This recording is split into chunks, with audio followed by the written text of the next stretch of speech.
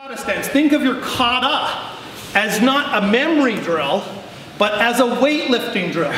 This is a tool to build your body. First you do the outside of your legs, then you do the fronts and the backs, then you do the inside. You work all the muscles. Every day is like it. Yeah, it's functional strength because not only do you use those muscles every day in normal life, but in karate every single day.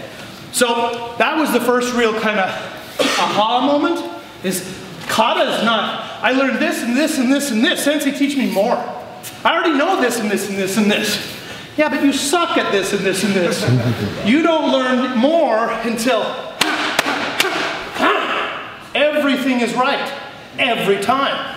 When I see the strength and the posture and the functionality of that muscle, then I go, oh, okay, now you're ready to learn more. But not before. And that, I think we maybe think of it as, it's our culture, right?